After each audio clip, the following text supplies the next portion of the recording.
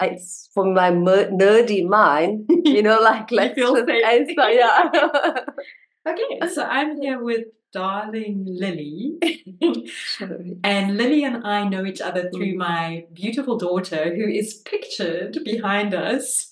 And that is a portrait that Lili created for her birthday, along with some of your incredible crochet on display.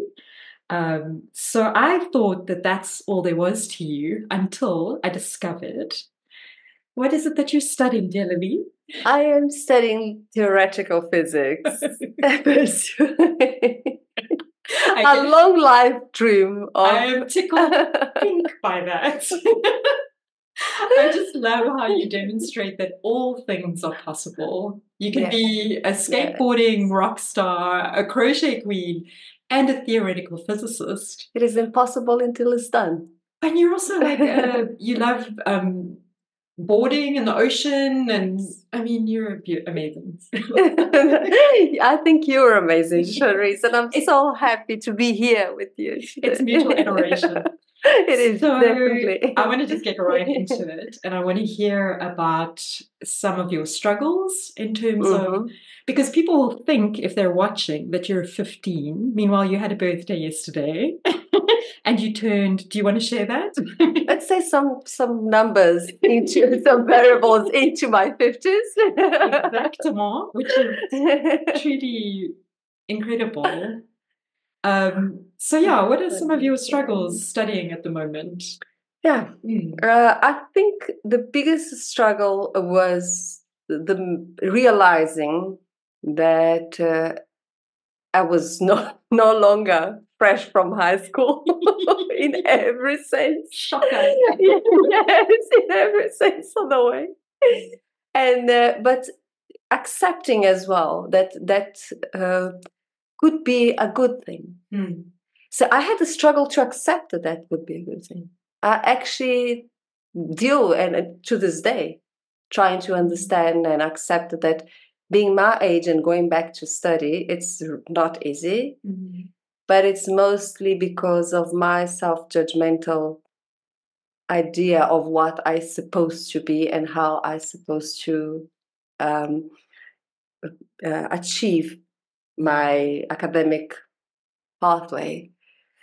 And I think that was the worst struggle, dealing with my own insecurities of my age, and obviously carrying insecurities throughout the life as well, that has to surface, like I saw, when we were faced with maths and things that you actually in high school you believe like, okay, I can do it. I was very good at high school.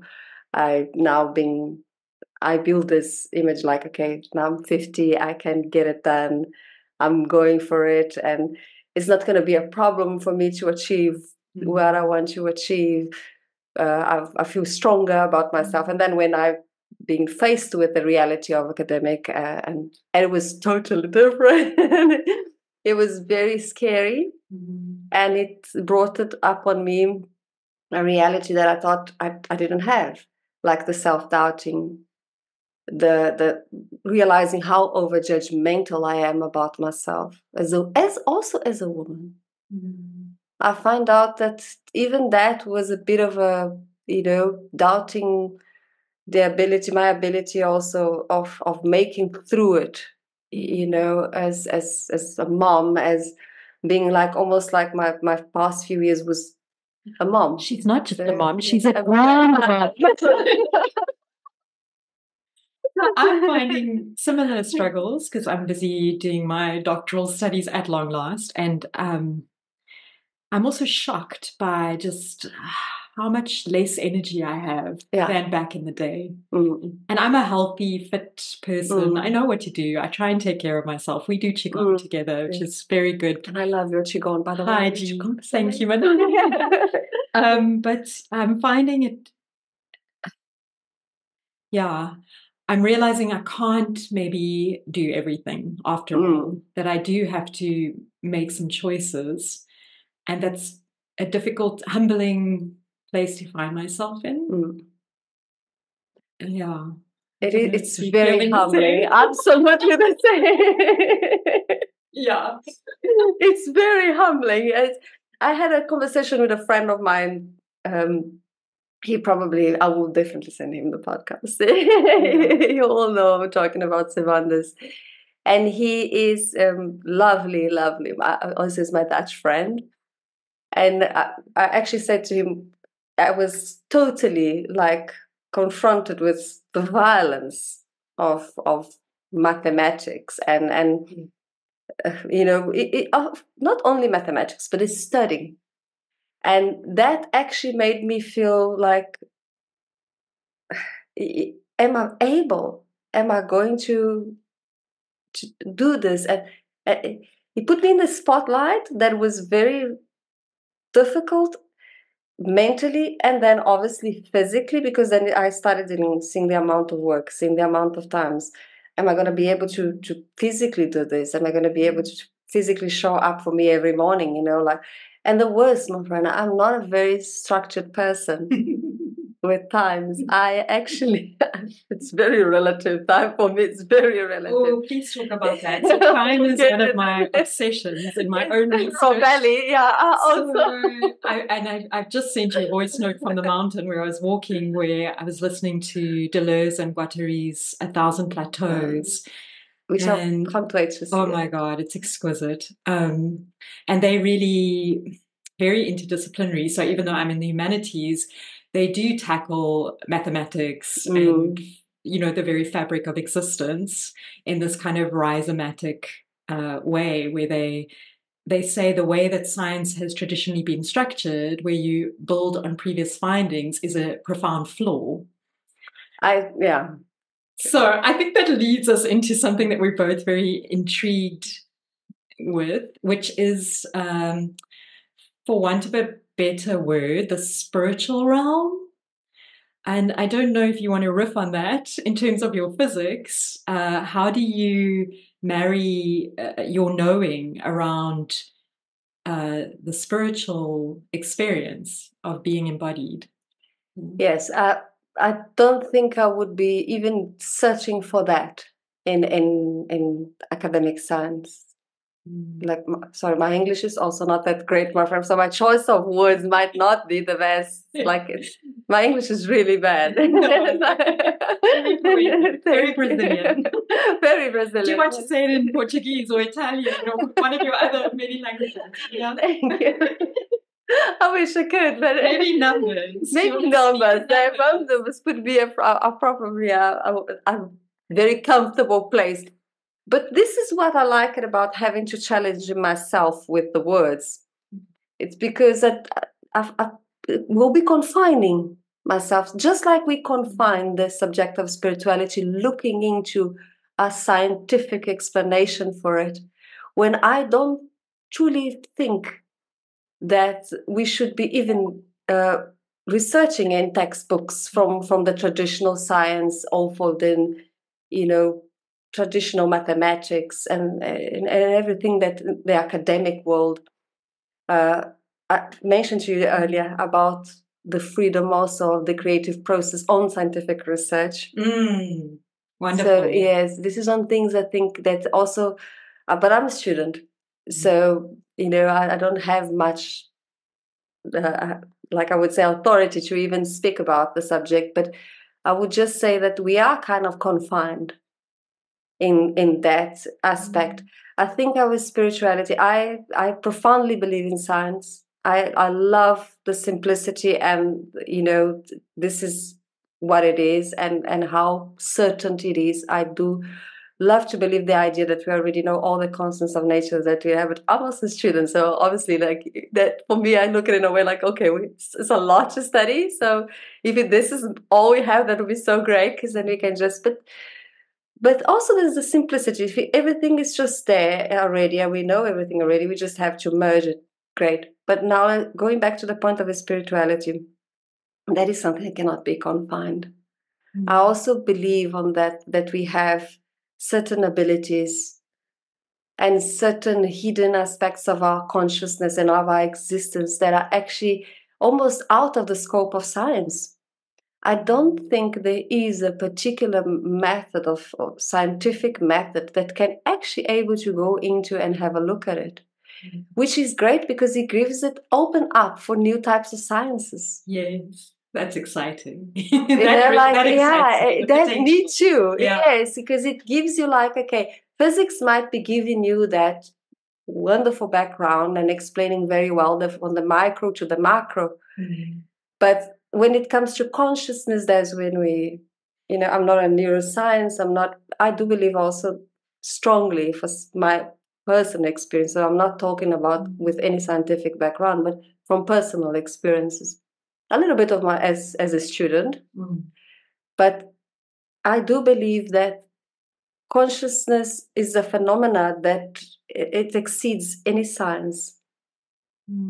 And whatever spiritual phenomena we experience, we all experience, certain kinds of either clairvoyance abilities. We all had it in our lives, or that feeling that we had it inside, or sometimes a connection with events that are happening collectively, between people around and conscious around. It comes out of this scope of what we have it here. And I believe the spiritual is linked to consciousness, but knowing in science how little we know about consciousness, so this is where I kind of think the science and the spiritual realm, they have what people pursue to be as a division. But it's not really a division, my friend. Oh, please speak about that. Yeah, I just think there isn't the right science or the right tools of scientific approach to the phenomena we experience because we know so little about consciousness. There is a lot of progress on studies today. I'm not a neuroscientist, or I'm just a physics student, looking for my graduated project program. But we needed a new form of scientific approach for that, for the topic of consciousness. So it's to be a scientist and come and say, okay, I don't believe on an existence of a spiritual realm. When I'm studying physics and maths my entire life, it's inappropriate, I believe. Inappropriate. Yeah. Oh, I love that. Because I haven't studied the other side. I know nothing. When we were chatting yesterday, you mentioned something about the quantum and how everyone's obsessed with the quantum. True story. Yes. It's so funny because right after you said it, everything in my newsfeed, quantum this, quantum that. Yeah. Do you want to talk a little bit about that? Because I think it's a profound misunderstanding in the popular culture at the moment. Yes. Because you explained something so beautifully to me yesterday around the mechanics of it. And I don't know if you can... Yes, definitely. Yeah. We can talk about that. It'll be quite on the edge of my seat. All the wisdom. You have so much wisdom. I usually come to you for wisdom. You're the one that brings my wisdom. Yes, the quantum. People use the quantum word almost like you must just help me with the English choice of words. Like I say, my English choices are not the best. But they will pick up the word and think, okay, it sounds like, let's, for instance, the ability of a particle be a wave and a particle at the same time, like light has the duality of light, for instance. Okay, so it can be like a wave phenomenon. And they apply that to what they believe to be either ourselves. But that it's only applicable for the microscopic, wavelength that we're actually dealing on that side. So quantum mechanics does not, it's mechanics, literally, of the quantum world. But it's only applicable for that realm, for that particle, subatomic particle realm of existence, which is also part of us, but it's not fundamentally what we spiritually would do. I believe it. Like now we're trying to mix it both together. So not only talking like as a physics student, but also I'm now talking as myself, in my personal view of the things. So I don't think quantum, when people come talk about quantum healing and quantum experiences, I found that is it's a misconcept. and it's not applicable for the phenomenon, because consciousness itself. I'm going to Roger Penrose again, which I love dearly, but I still wonder. I can't believe that consciousness itself is a quantum mechanical only phenomena, but we get there. But using the quantum word to explain spiritual phenomena it's not correct, because it's only applicable to one realm. And the spiritual phenomena that we experience is actually applicable for what we're experiencing here on the macro world, us as beings, as humans with a certain wavelength, with a certain height, we're not subatomic. We made out of subatomic particles, but we are not subatomic particles. So it would be inappropriate to do that. And also that you see a lot of discrepancy between that, not discrepancy, that's not the right word, but would be like almost like tension between the scientific side when they hear are we talking about quantum? It's more a neuroplasticity type of work, I would say, as we actually, I believe truly that we have the ability to change and manifest whatever it's inevitable. It absolutely so we can. Comes back to my favorite principles. Yes.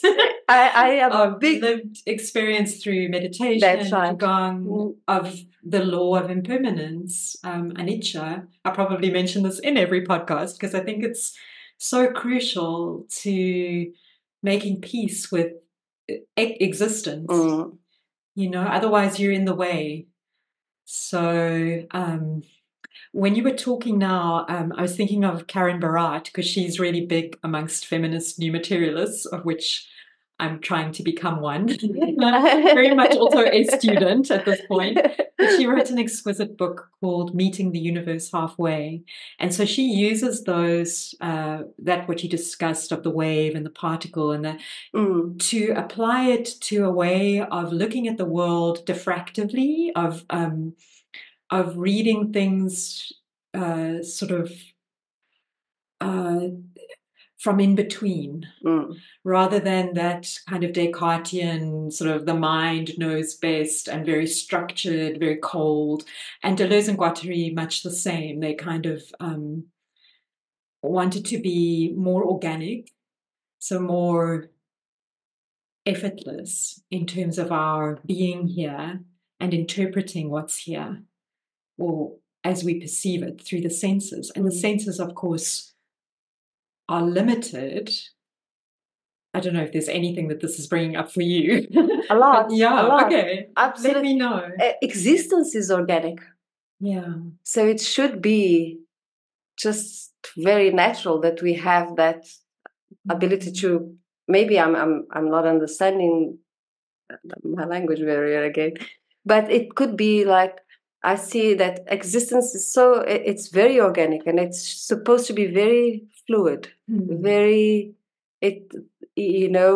tended to even say, okay, this is a spiritual phenomenon. But what is a spiritual phenomenon? It might be a very much part of our senses that we're not using, and we're confining in the name of spirituality, but it's actually not. We actually might be just getting access to a part of us through meditation, through Qigong, to a self-awareness type of work that I wouldn't. I call it the spidey senses. Like yes. The Yeah. extra, it could be easily an extra sense that we actually, with an evolutionary process, for some reason, which I always believe religions and things of a kind, were able to suppress it. Teaching us violence, teaching us to suppress the side that is actually very empowering and very, it could open up for such new realms of sciences and things that it's everything.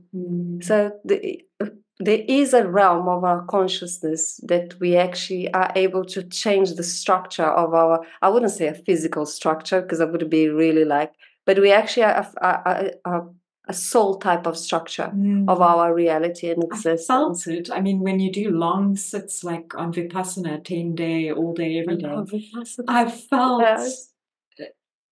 I thought it was my atoms reconfiguring. Like I literally was jolting with this kind of restructuring that was going on. But I love that you say it's in another realm.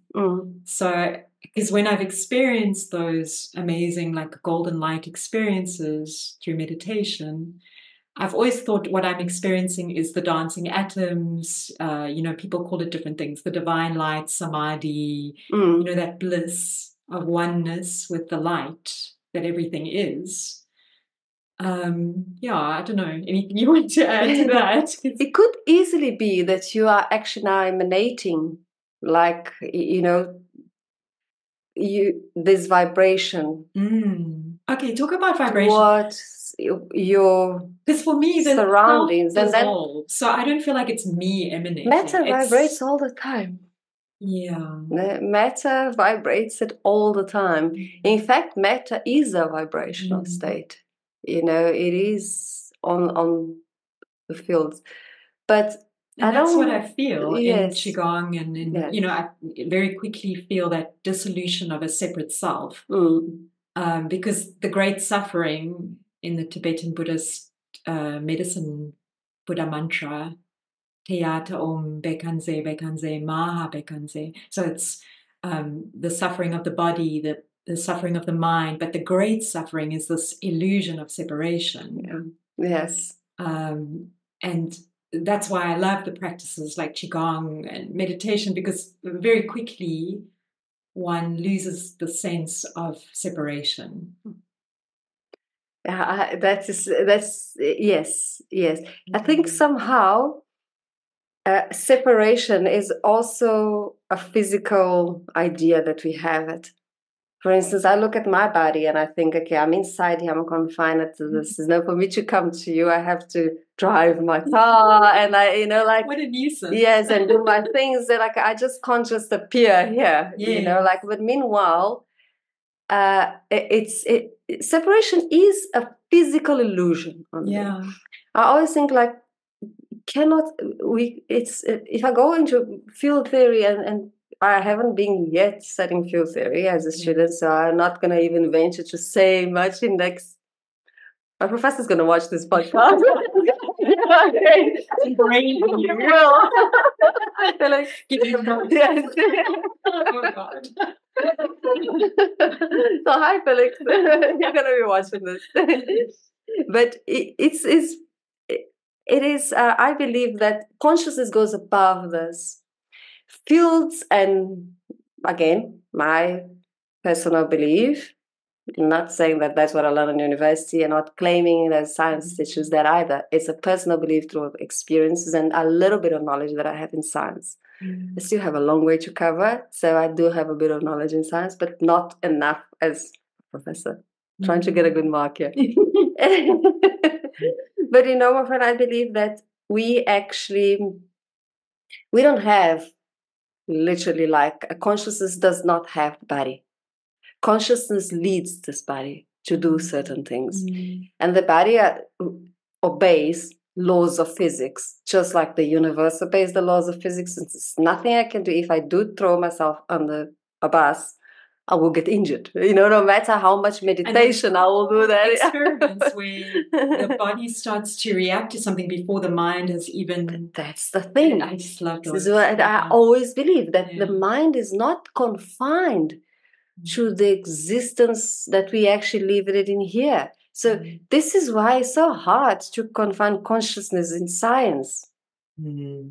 It's like caging consciousness, just trying to explain it with variables and things that we have it here with constants, and it's something that doesn't actually really set on it, because the ability to observe and the ability to learn, it's quite something that is in its own is extremely magical. Oh yes. Amen, sister. So there we go. Yes, that we as the observer do not need to experience a description. The scientific aspect of it, it gives us the description of the object, for instance, the chair. But we are the people experiencing the chair. We are actually now, I'm sitting in the chair, I'm exerting a force on the chair is exerting a force on me, and I'm experiencing all of that happening. So I do not need a branch of science to tell me what I'm experiencing. That is a total different lab. I am a different lab than my physics lab. My physics lab gives me the description of what the chair is and the normal force and gravity and, and all the forces acting together. But I myself, I'm a different lab. I'm observing this. I'm feeling, I'm experiencing. And that is, for me, quite fundamental. Oh my God, it's everything. It's quite fundamental because we almost like we have a reality, a kind of a description of it. We don't really have a full description of reality, but we have a kind of a description of the reality. But our experience, it's much more than what science has to offer at the moment. So it gives you a description of, like I say, on the quantum world, on the field world, on every other aspect, but our existence as a spiritual being, science hasn't yet touched that. Maybe it will soon, and I think it seems to be walking in that direction. If you watch Closer to Truth, with Robert, most of the talk, it's about conscious. The whole idea is conscious. So maybe on that direction, yes, it will happen.